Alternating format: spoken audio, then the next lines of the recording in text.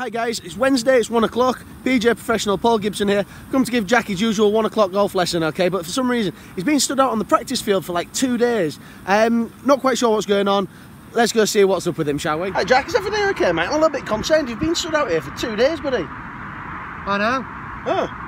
I know I have. Oh, okay. Well, why haven't you been standing out here, Paul? Did you not get the email? Which one's that then? The one off the PGA. The PGA have emailed me and they have said I can become an advanced PGA professional.